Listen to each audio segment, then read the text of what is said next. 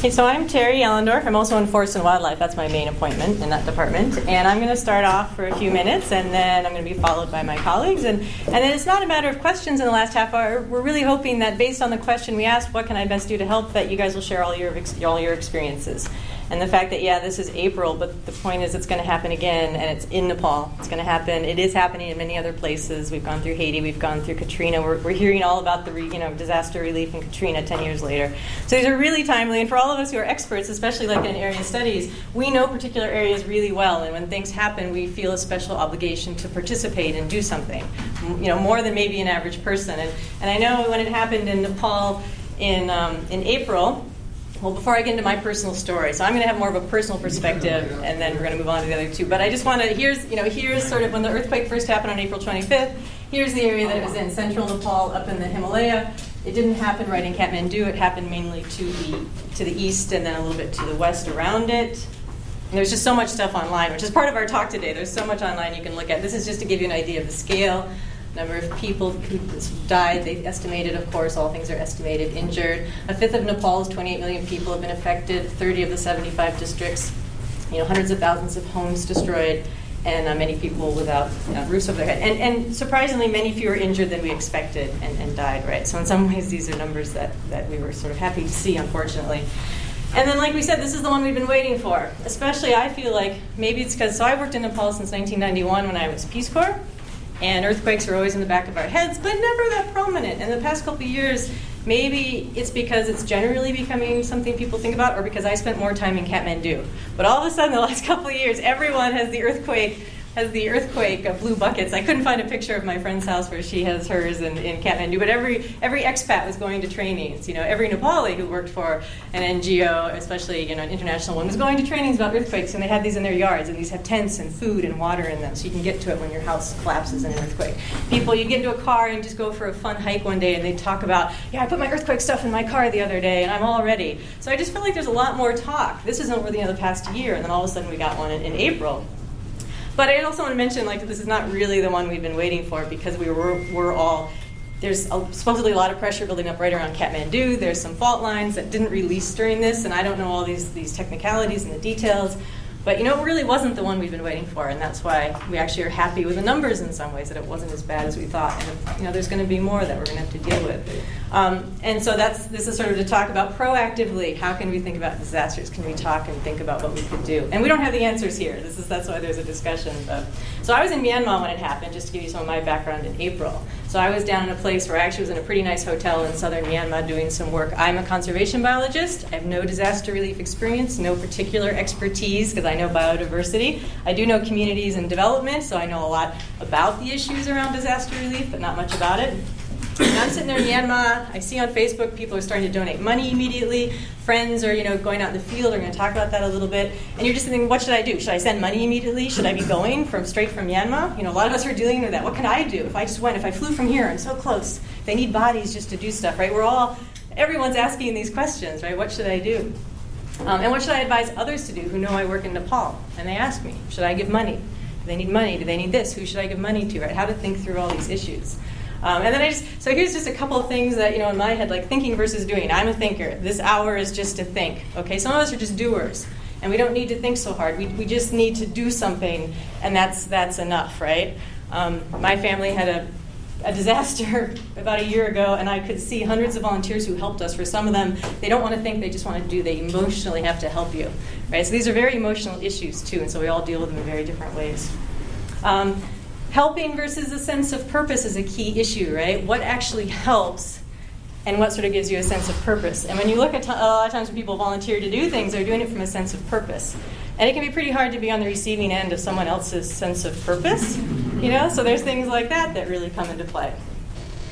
And we have advantages being in academia, being academics, having access to all this information and knowledge about disaster relief and the countries we work. And so, I would like to be able to make some intelligent, rational decisions about what might be most effective. So that's where I'm coming from when I suggested this be the topic. The Center for South Asia wanted to do something on the earthquake. And this was the question sort of burning a hole in my brain. And I wanted to get sort of a group of people to help me think through it, because there's no one answer. And so I'm just going to go through some examples of the different things I saw online. So I've not been back to Nepal since it happened. I've sort of watched from afar, and I know many people, of course, who are there. And then our two guests have done very concrete things since it happened, and they're going to reflect on their experiences for us. And I'm just going to go through some examples sort of generically. So there's different things, that so many things happened, right, in terms of the disaster relief. All the things you expect, but also in terms of people I knew, academics in country, people outside. You're sending money, right? One of the first things you do is send money, or if you're in the country, you've got boots on the ground, you start doing things. There's web-based technologies. It was just amazing when you look online what happened. I'm going to show some examples about mapping and people sending in reports of how many houses are damaged in very particular villages. And Nepal is really special in a way because it's a small country with a lot of people who've either been tourists there or expats who have connections to particular villages. So as soon as it happens, was the village that I know affected? Okay, the 10,000 that I can raise from my friends is going straight to that village. So I think Nepal is very probably different than many places in that way too, just the density of people that have those relationships on the ground. A lot of academics I know wrote opinion pieces. Immediately there are things coming out saying the aid money has to go to the poorest of the poor. It's got to go to the women. It's got to go to the children. Sort of the stuff they know generically from academia, they started applying, but could be kind of unsatisfying because you're like, how do you do that in a disaster? You look at Katrina 10 years later and we don't feel like we did a very good job of that, right? So how useful are those kinds of opinion pieces right away? Or what purpose do they serve? In some ways it's the best time to do it because you have the world's attention. So when you make those points at that point in time, more people might hear it and do something about it. And then one of the more interesting things also might be the long-term opportunities for things like appropriate technology. So people who've done a lot of research on what are the appropriate technologies for Nepal, the disaster hits, they now have a chance, the money, the time, the attention to say, okay, we have an answer. Look, we built this house 10 years ago and it survived the earthquake and no other house in this village did. So people were holding up these examples of things they'd done to say this is appropriate technology for earthquakes for Nepal, and this is an opportunity over the long term to do some proactive things. So a lot of things were going on. So here's some pictures. Like I said, for the people in Nepal, this is what disaster relief looked like. This is a friend from South India who's married to the Fulbright director, Laurie Vasily. He and just a bunch of people in Kathmandu had a sense of purpose all of a sudden, right? They just got trucks and trucks and trucks, from Kathmandu, taking food out, taking equipment out, anything they could get their hands on there, trying to get it out to the communities who needed it. And they were very organized because of social media and ways that you could communicate, through cell phones and the web to try and do that. It'll be interesting to see. I'm sure there'll be studies that try and look at how effective it really was. For people who weren't in Nepal at the time but decided they wanted to go back, the relief could look like this. This is a woman, I blacked out her name because I don't know her personally. She was linked by someone else on Facebook. And her stories on Facebook were about, 2 or 3 days after the earthquake, sitting in the Bangkok airport with like 30, REI tents or something, trying to get them into Nepal. And this was her, what she wanted. This was it, right? 3 days, and she's trying to get the Thai Airlines to not charge her extra baggage. There's just so many posts about Thai Airlines is charging extra baggage to take medicines and tents in. So for some people, this is what it looked like, just trying to get some supplies in and maneuver through the bureaucracy and try to make that affordable to do. And then the technology was just, I was blown away by it. There's so many websites where people, crowdsourcing, where anyone could, let's see, this one is the digital globe, and I don't know any of these in particular. This is just me looking online at all the different things. And any of these you can contribute to. So if you got a phone call from a friend or you knew something, you could send information about a particular point on the map, and they would upload the data. And so this unfortunately doesn't have a legend, but it sort of shows you in Kathmandu, areas that were damaged in different ways, like what was the extent, how many houses. So this is all crowdsourced online that you could look at. This is micro mapping, where they had people go in. So again, they had up-to-date satellite maps, and volunteers were being assigned maps anywhere in the world who wanted to participate, and looking to see if they could see destroyed houses, roads that were out, and they're mapping everything. So anyone in the world could participate, say, I want to help do this, and you could start micro mapping based on these satellite maps that Google and Google and was giving out for free. People started handing out so that this could happen. And I think Facebook people probably heard too, they have that system for disasters where you can post whether you're safe or not, right? So that was all happening too. The crowdsourcing for funds, right? So there's $7 million was raised just on this GoFundMe, 1,700 campaigns, just for Nepal relief efforts. The amount of money was amazing. And we were just talking, the $4 billion that was officially, bilateral, multilateral aid to Nepal still hasn't even begun to be dispersed. They haven't done anything with it. So all the money so far has been, funding like this, and money that was already, sitting there in country, or USAID directly put out through their programs or something. Here's another one, quakemap.org. And this shows you, let's see, what is this one showing? Again, they have all these reports that people were sending in about what happened in particular villages. And so like for this spot, there's 22 reports that got sent in about damage or what kind of food was needed, if people needed tents, sort of what the need was. And then so the people I showed the photos getting trucks out, they could look at maps like this and try to coordinate, well, who should go where, what villages have been reached, what villages still have needs. So it's pretty amazing. I don't know how organized it all was from the top down, right? It's all sort of bottom up, so maybe someone else in the room, because there's people here with a lot of Nepal experience other than the three of us, so maybe one of you guys know more about how well those worked. And here's an example of those reports. You can click on any of these and see what the report was exactly. And then, like I said, the op-ed pieces that people wrote. So, it's a lot of language that we've all seen over the years about how we need to do development work, how we need to do political work, what we need to do, to make the systems work better. And it all comes out again in a time like this.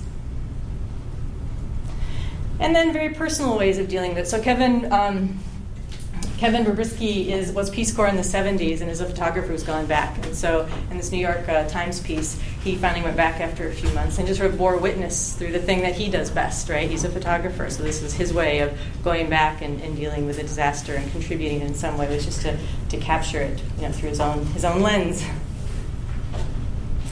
So, in the big picture, we all know relief is problematic, right? And no matter what we do, there's often something that didn't quite work the way we expected.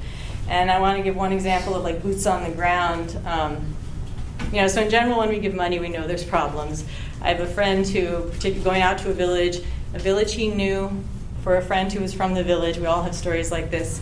They get the trucks out there. It's a hour or two walk up the hill. They've got to call and get someone to come down to carry the stuff up. Well, who do they end up calling? They call the guy's friends, right? His family. That's the only people they have phone numbers for. So who do they pay to carry that stuff up? His friends. Who does the stuff get distributed to? How is someone going to keep track? Is it going to the poorest of the poor? Is it going to, what we would consider, and does it matter? He's there on the ground going, I'm thinking about these issues. I know, I've learned these are important. But, when a whole village is flattened, who's the most needy? Right? Who should it go to first when no one has a house and no one has shelter? Is there a process I can use to do this better as just an individual who's volunteering? So, at every scale, these issues are important and yet not something we can always do anything about, and can often make us feel like our hands are tied a little bit. So again, the thinker versus the doer, right? If you think about these things, it can be hard to know what to do, and sometimes it's better just to be a doer, maybe. So I'm going to go on to our next two friends here to talk, and these are I just want to throw up some questions about, I wanted to hear other people's experiences and reactions to disaster and what they've done and the paths they've chosen. What do you think has been most helpful? We tried to get actually some disaster relief people here to talk with us who might actually know what's most helpful for people like us to do who have some expertise but not maybe in relief. But we were unable to. So we have to share our own group collective experiences here. And what should we advise others to do? Your thoughts and processes, how you think about this. And then I just want to say, I know there's no answer, right? This is different for all of us. Like I said, we all react in different ways and feel the need to do different things. But this is just a discussion about it. Okay, that's all I have.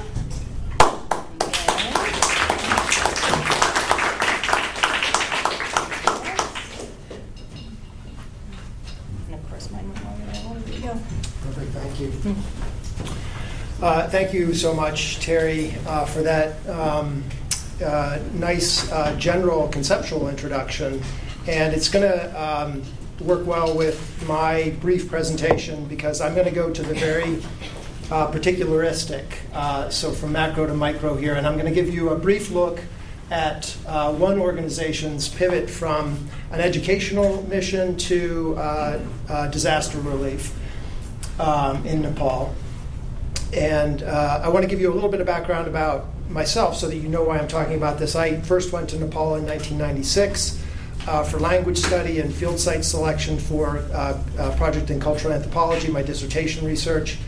I was really fortunate to be awarded a Social Science Research Council pre-dissertation fellowship, so that put me another year in Nepal for language study and history and political science and anthropology study. I was affiliated with the Cornell Nepal Study Program for that year, and then I liked that program so much I worked for the Cornell Nepal Study Program for a full school year. And then I went back and did about just over a year's worth of doctoral research, field research for cultural anthropology. Currently, as Lolita said, I'm a senior project director at the UW Survey Center here on campus. And I'm currently serving on the board of directors and am treasurer of Sarvodaya USA. That's based right here in Madison, and some of you might be already familiar with it. I was invited to join the board of directors by the former executive director, Shishir Kanal. And Shishir is, some of you might know him, a 2005 UW-La Follette School graduate. And he went on to become executive director of Sarvodaya USA until 2012. And he had experience working in 2004 and later with tsunami disaster relief.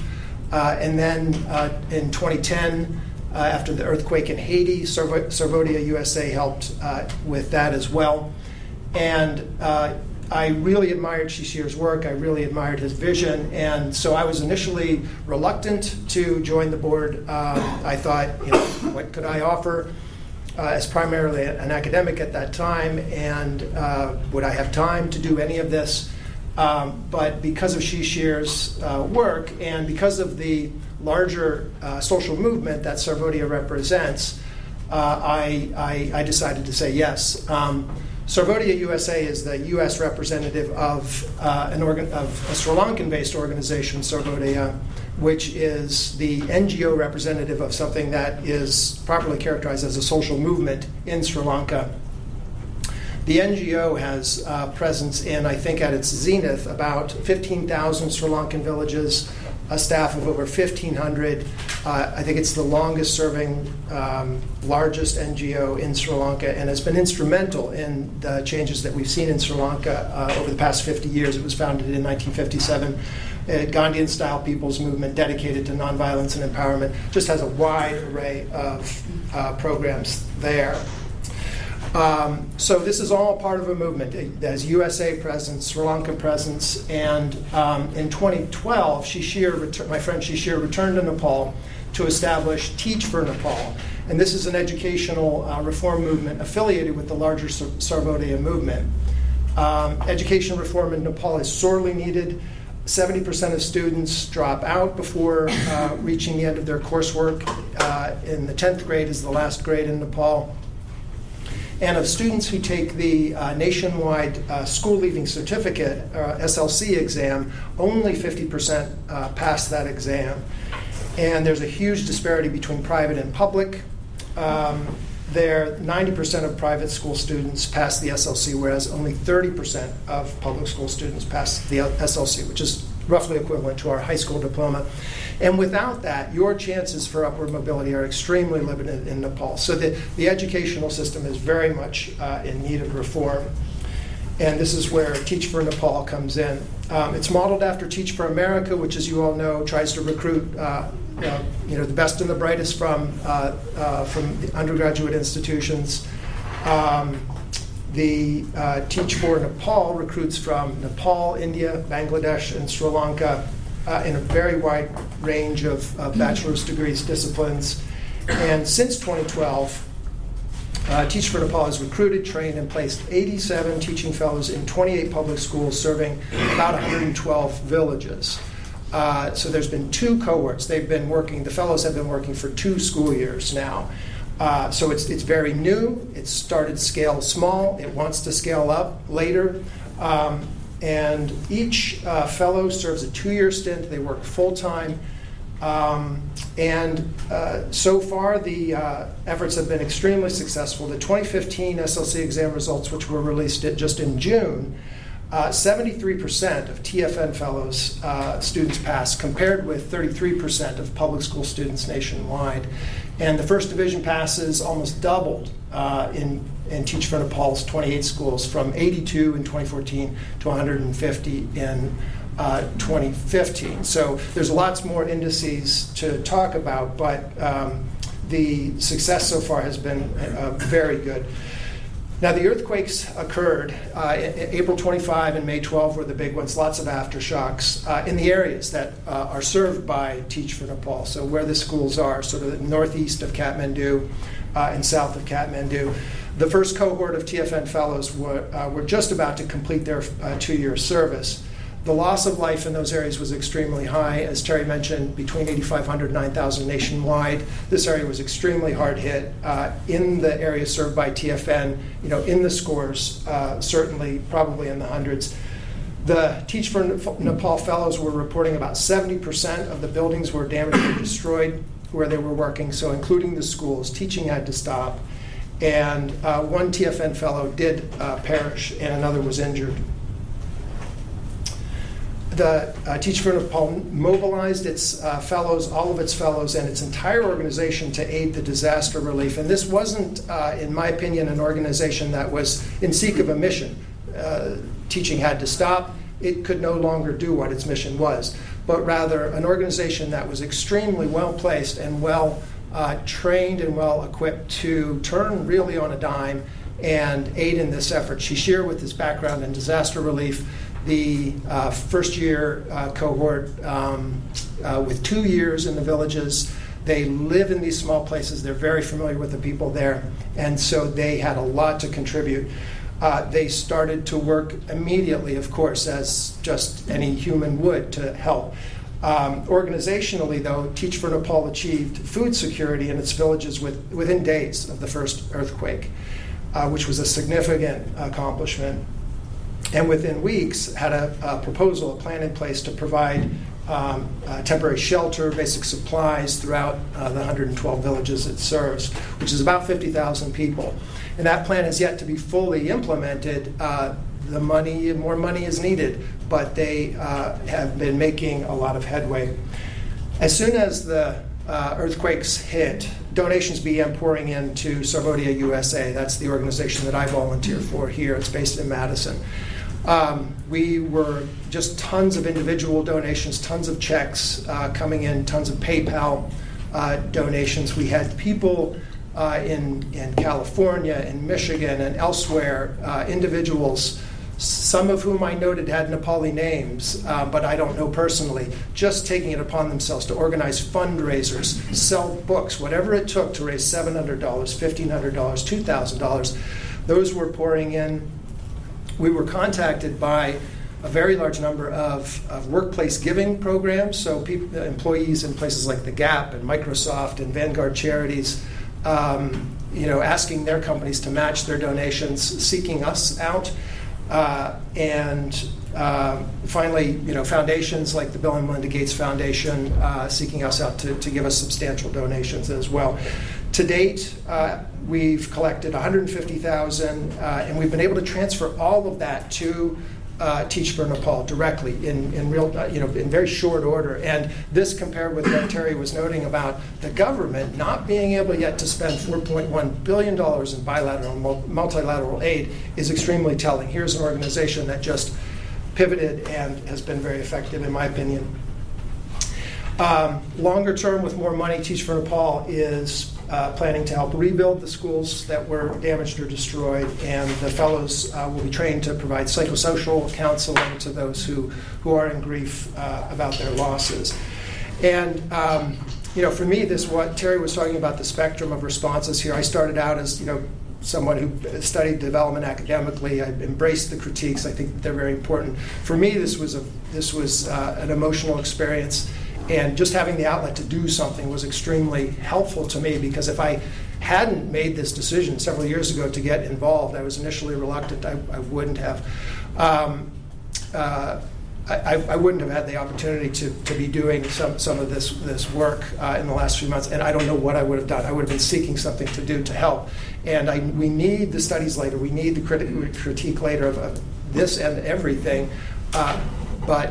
Development. But this, for me, was a very personal experience. And I was very touched. I'll end here with something that was shared with me. It's an open letter to Teach for Nepal and the school where a man a father, his son perished in the quake. He wrote to the school in Teach for Nepal, said, my son was killed, he won't be returning to school, but I, as a low-caste person, was surprised and very grateful to have received Teach for Nepal supplies and things that we really needed to get through. So as one little thing that touched me about the effects that they're having there. So with that, I will thank you very much for being here. And if you want to know more, these are the organizations: Sarvodaya USA, Teach for Nepal, and there's my contact information as well. Thank you very much.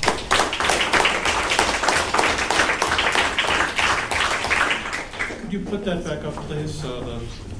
Click on that. Thanks. Thank you.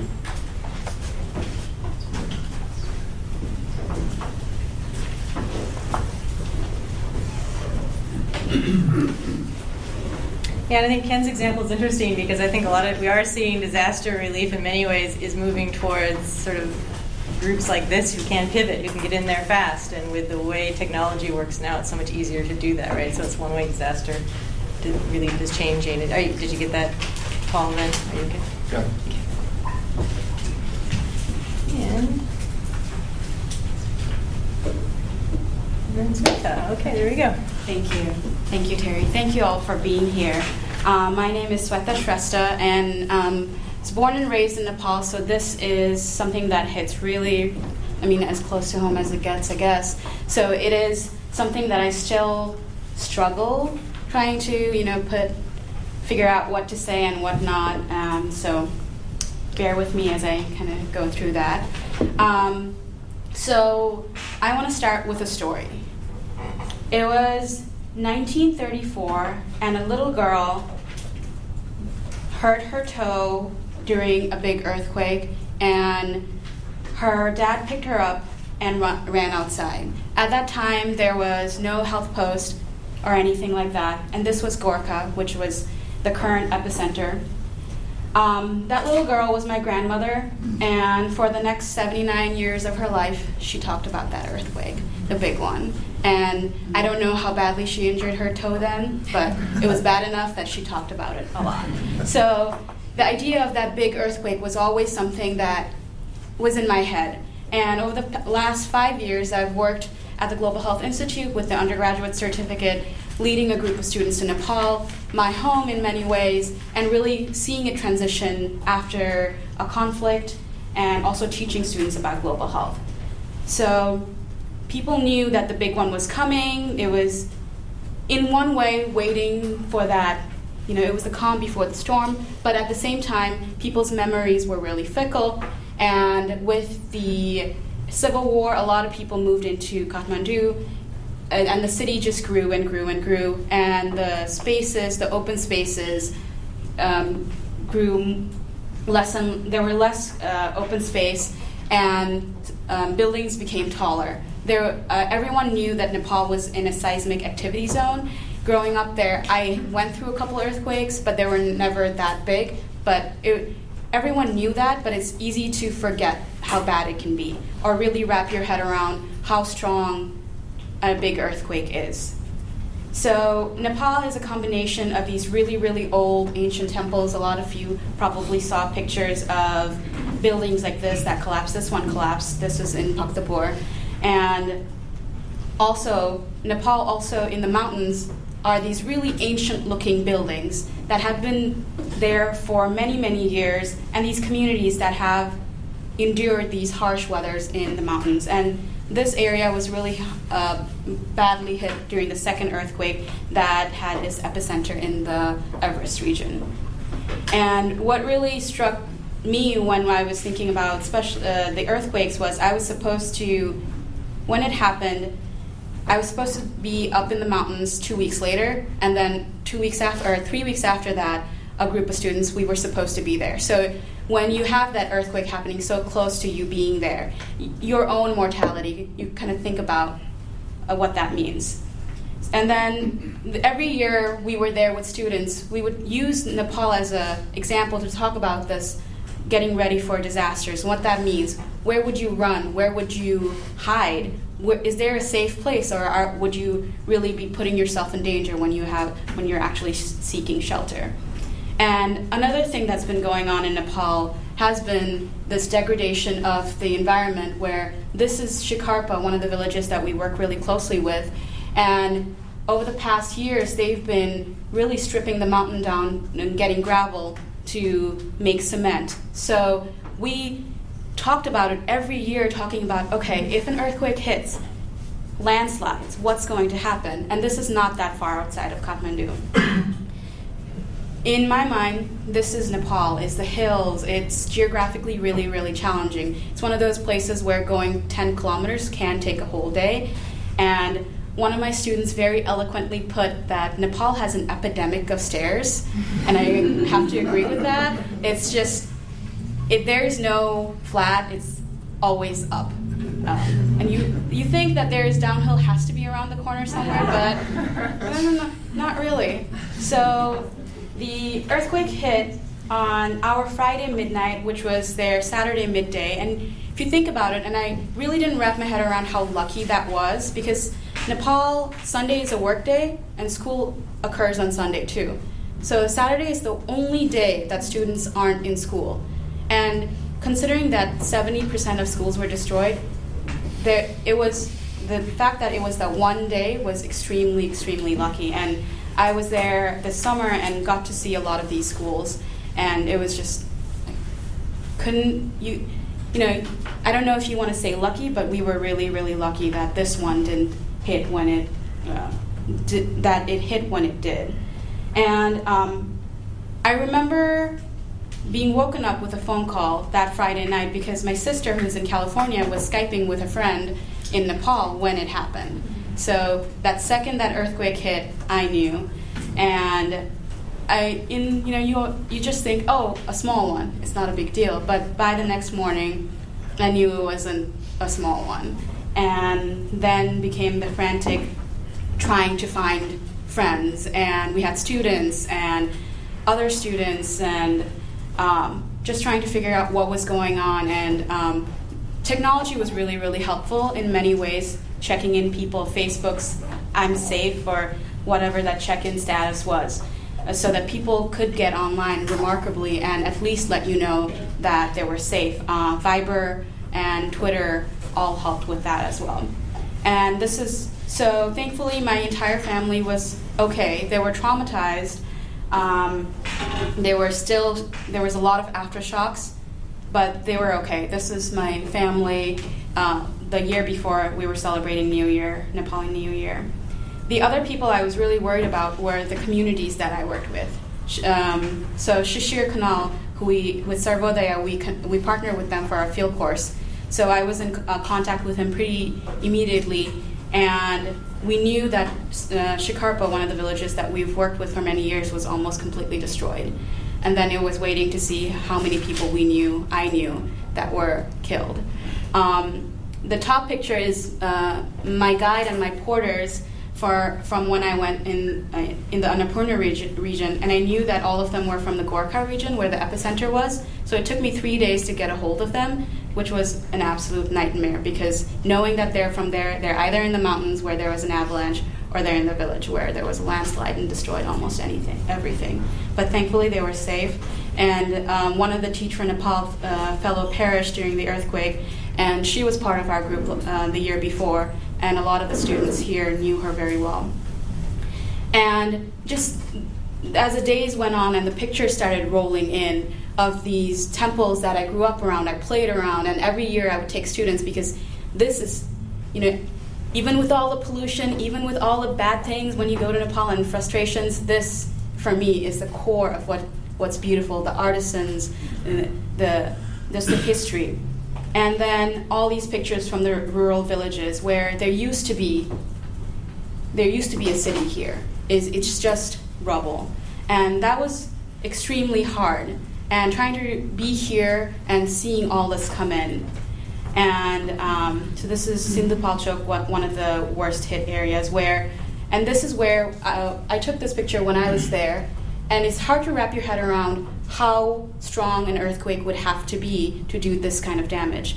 I was talking to people, and they talked about the earthquake, that they couldn't stand up to go outside because it was such violent shaking that they just couldn't maintain their balance, which I went through a couple aftershocks when I was there, but it was over before I knew it. So, and this is some pictures of Gorkha village where landslides, because of how the villages were where they were completely destroyed.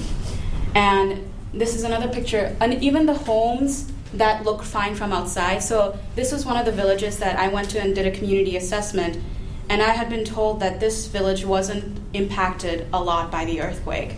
And when I talked to the people, no one was living inside their homes, and this was 2 months after the earthquake.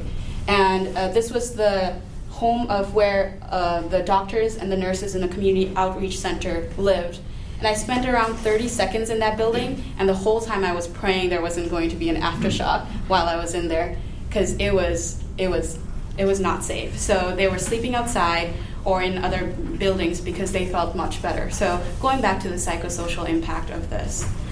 And this is one of the community outreach centers. So this is where my public health brain also was frantically firing, because the earthquake wasn't just hitting people, it was hitting communities, it was hitting the already strained public health infrastructure and the health centers, a lot of which were destroyed. So before you even think about the outbreaks of cholera or anything like that that's associated with a disaster, you're thinking about what are the primary care things that they're not being provided because there's a big disaster like this and the hospitals are inundated by broken bones and other traumatic injuries. And then for me, this was another thing that happened, was this constant feed of aftershocks. It was every day, almost, and because we're 12 hours different, it was just constant. I was not sleeping for many days because of this constant social media presence of the aftershocks. So for me, this whole thing was about finding balance. It was finding a balance between being informed, yet maintaining my sanity, maintaining my own health, my mental health, my physical health, and really checking myself to see where I was during that. So, and that wasn't easy, and it was something I had to do. And I'd like to thank the Global Health Institute, which was really, really essential in checking me to make sure I was okay. And because a lot of media wanted to talk to me, a lot of other people wanted, and I just didn't.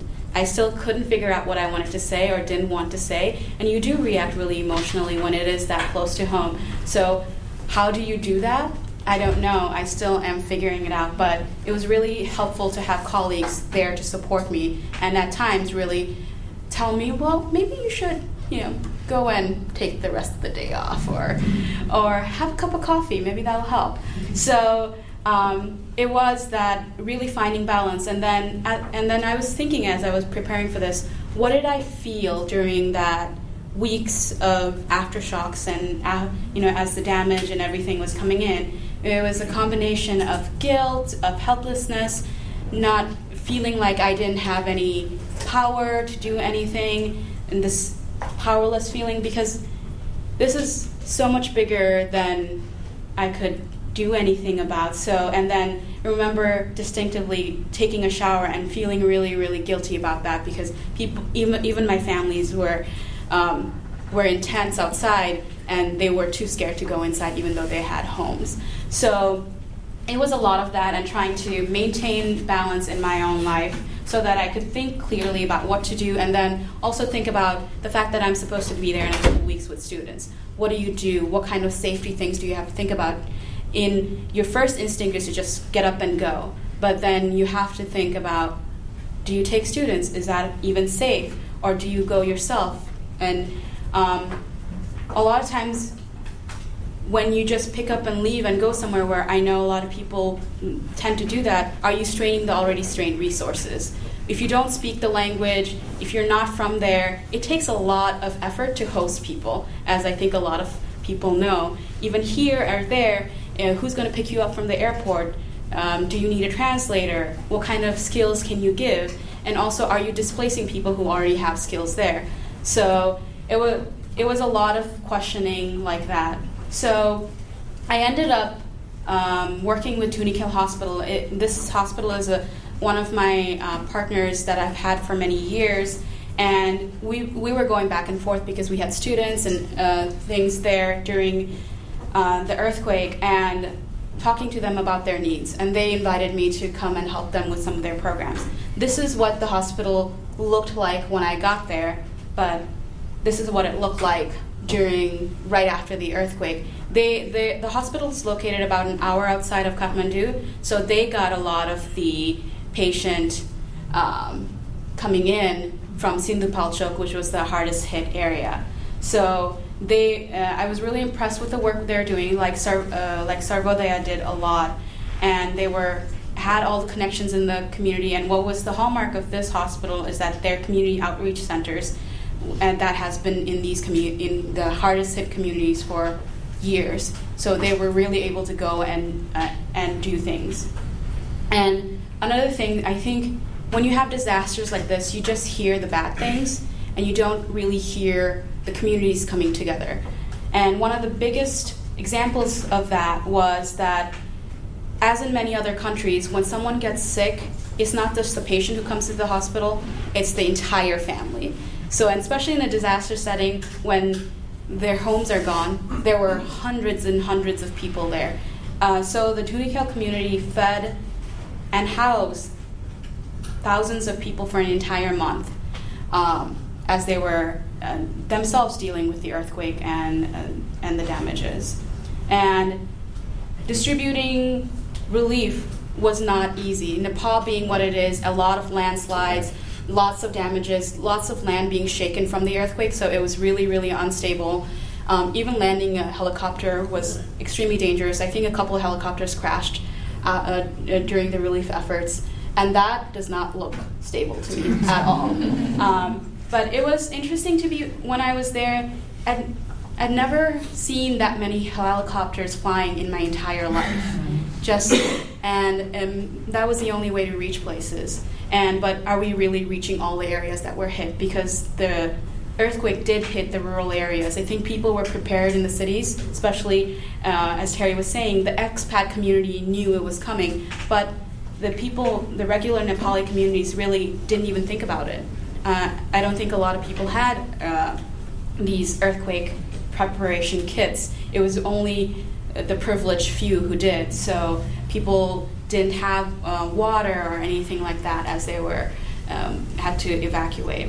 So some of the relief packages, what I really like about this one was that they made sure to include things like sanitary pads and other things that people don't think about immediately as relief. Yes, they need the tents, but they need these other things too. And I like the idea that they put spices in there, because Nepali people eat spices in their food. And it doesn't matter if the world is ending, we need our food to taste good.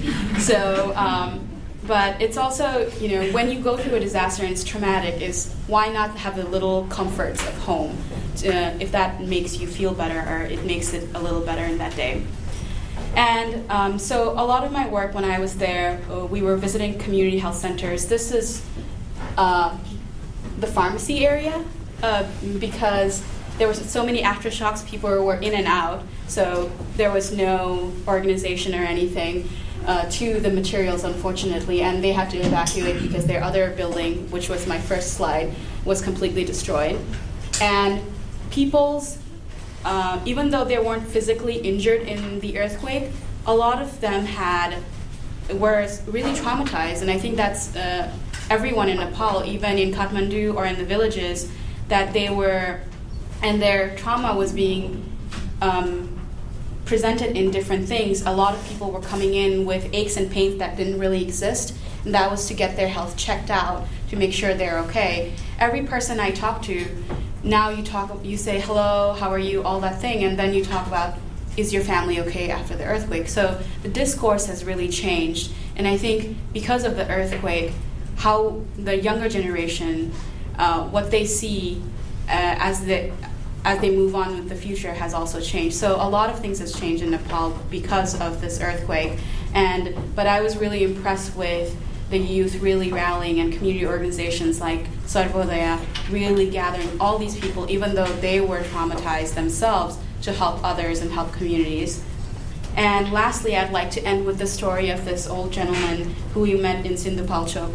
He's here with my sister, who's a doctor.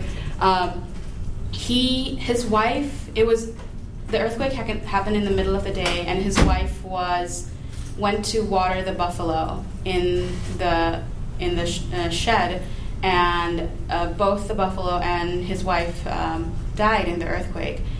And he talked about how he lost everything, and he was going to go live with his daughters, which in the Nepali culture you just don't do.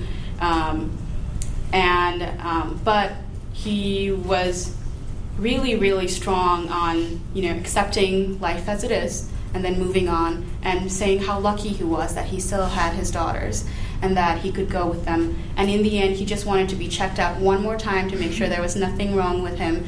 But I think when you are dealing with disasters like that, it's as important to think about the good things and the strength in people, because it's so easy to just get overwhelmed and bogged down by the not so good things and the stories that make you cry.